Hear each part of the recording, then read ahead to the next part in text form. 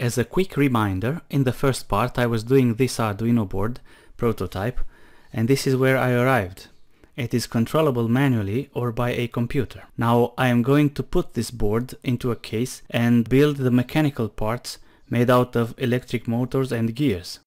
I found this power MOSFET module, which they claim to withstand 50 watts, and it takes easily 2.6 amps with no heatsink. I'll show you later that my motor takes about 3 amperes in full load. The case for the controller is from an old computer power supply that had exploded, and I tried to squeeze all the components inside, including an old laptop power supply, 12 volts, 5 amperes to power the stuff and turn the motors. I had to cut a hole to fit the display.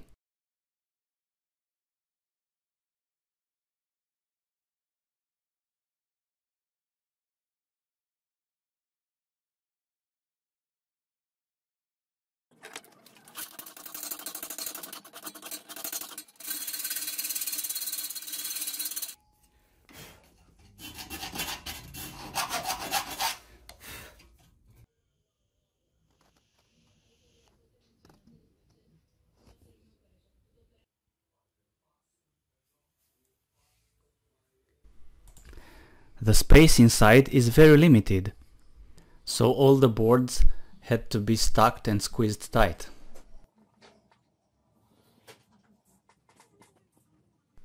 This is a 5-volt car charger for phone charging.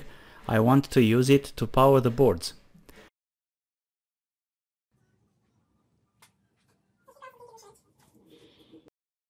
Now about motors.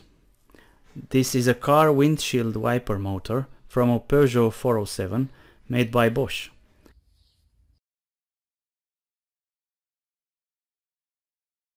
It's missing this cover.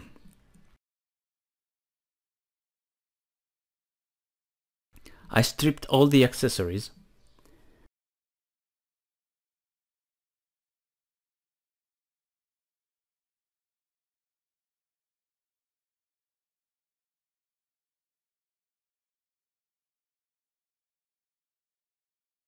Because this big reduction gear is made out of plastic, it's a bad idea to weld this shaft. The heat will destroy the plastic gear. I wanted to test how much current it draws and what is the lowest voltage before stalling. Testing at 12 volts nominal voltage. At startup it takes in 4 amps. Then it stabilizes at nearly 2 amps without load. Trying to add some load holding the shaft, I had a little accident. That's where it pinched me. Son of a bitch. We are going to 3 amps and something. But there's no way I can stop it. Lower the voltage to half, 50%, 6 volts. I command the speed of the motor with PWM, pulse width modulation. And sometimes if you lower the average voltage too much, the motor will still spin at a lower speed. But then, if you stop it, then start it again, it might not start. This time it started, but it might not start because there's not enough power to overcome the internal friction of the elements and the internal resistance. So at 6 volts, it does not stall. It starts nicely. It draws 1.2 amps. Half it again, 3 volts, 25%. It draws 0.8 amps. I can manage to draw 2 amps, but I can't stop it. But let's say I stop the motor, then under load, I try to start it. It starts without problem. So even at 3 volts, it starts under load without problem. I apply a load and drop the voltage to see where is the point that I can stop it. That's the lowest voltage my power supply can go. Even at 1.3, I can't stop it. I can't stop the motor. And if I stop it, it has no problem starting again. Let's try with a little bit of wrench. Let's grip the axle. Well, I stole it. 3 amps. That's great. That's brilliant. Thank you very much. I'm going to apply some bandage here. 3 months later, this baby was born. It's not my baby, it is adopted because it was made by a colleague of mine, which is much more skilled in mechanic engineers and gears and cogs.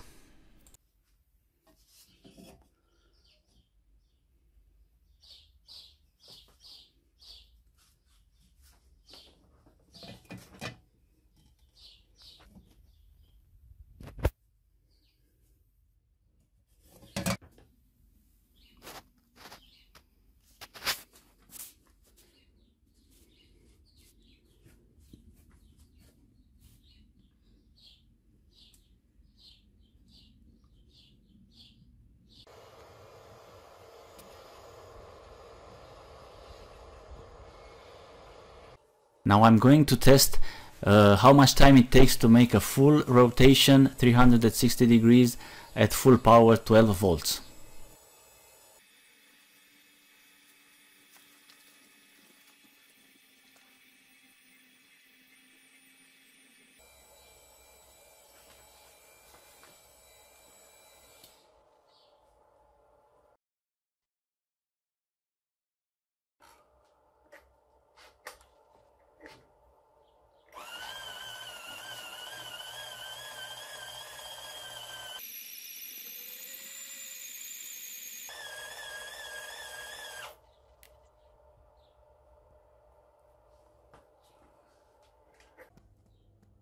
How to calibrate the potentiometer to correctly read the antenna position in the software?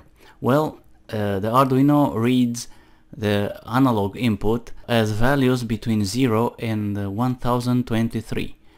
So theoretically this corresponds to 0 like 0 degrees and 1023 to 359 degrees. But because our potentiometers do not reach their entire excursion, so when the antenna reaches 0 degrees, the potentiometer does not output 0, a higher value like 64 for example. So 64 corresponds to 0 degrees, and the maximum value of the potentiometer, which in my case is 1 kilo ohm, it outputs a lower value, let's say 1000. So 1000 read by the board corresponds to 359 degrees. So these two new limits should be programmed and calculated in the software, taken into account as 0 and 359 degrees. I wrote a small code to calibrate a little bit the device. I'm uploading it. Yeah, we have a dog here.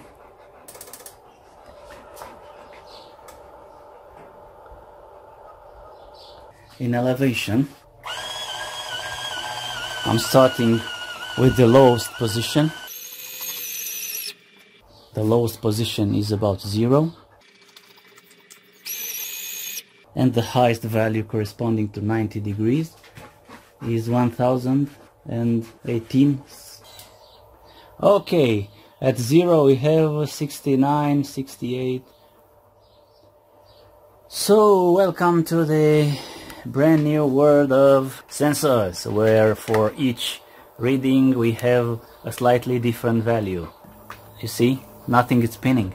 The azimuth reading was giving a random position due to noise and other sensor reading, and thus the antenna position was jumping all over the shop. So, and as a solution, I averaged the last 20 readings of the azimuth position, thus smoothing the reading, and also I added a dead spot of 1 degree left or right of the current position to stop the motor continually adjusting the position. So shaking and continuously stopping the motor has stopped, and I got a smooth, silent ride.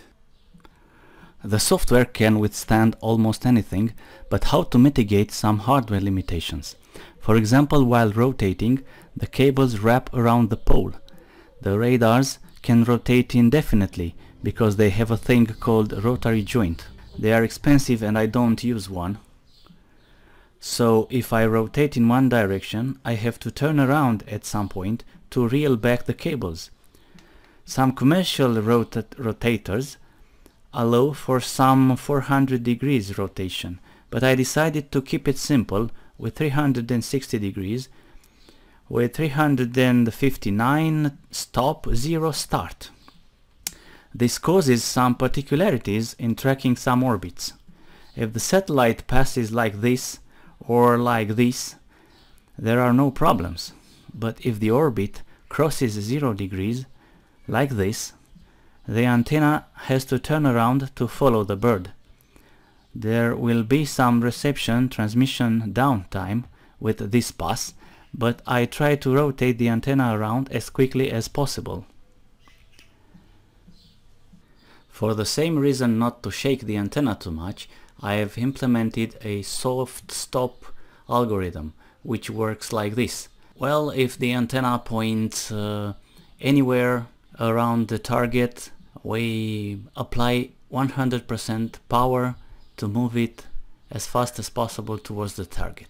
But if the difference between the target and the antenna position drops below 10 degrees, then I reduce the power to 60%.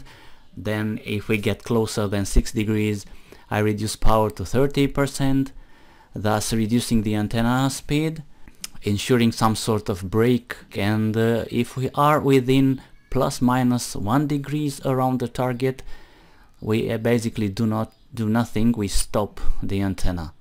So the precision is plus minus 1 degree or more, let's say plus minus 2 degrees. But that's not too bad. That's actually an excellent compromise to stop the antenna shaking and to track precisely the target, because the antenna diagram is far more than 10 degrees wide and we can't even orient the antenna towards the north with that much precision. So with this new information and algorithms updated into the software, I let it play a little bit inside the shop to see how it performs.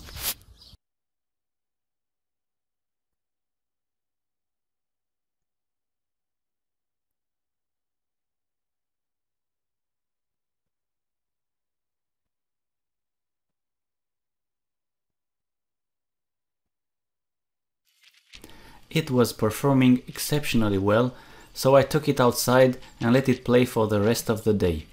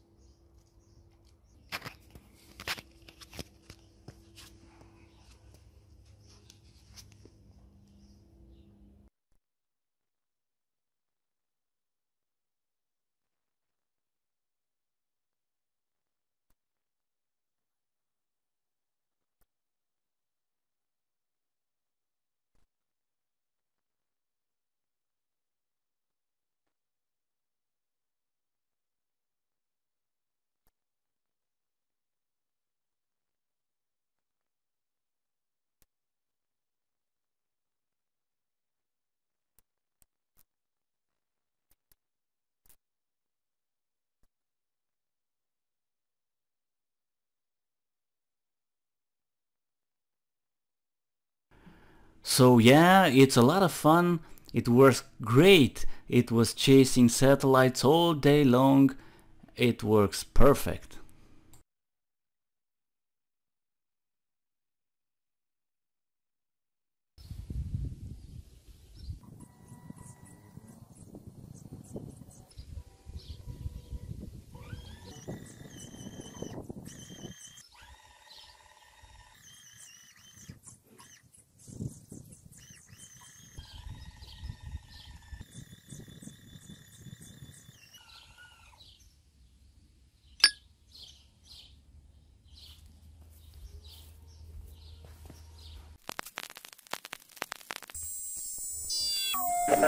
Taiwan 7, kilometers by left, wind 6 degree.